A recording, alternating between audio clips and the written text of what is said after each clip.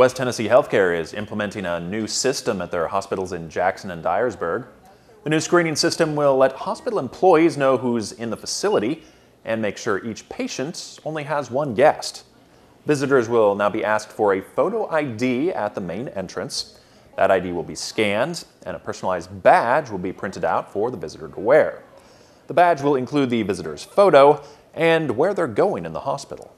What that does is it makes sure that we're getting them to the right place and they're not going to a place that they don't need to be in because of some of the patients right now that we are taking care of that are very sick.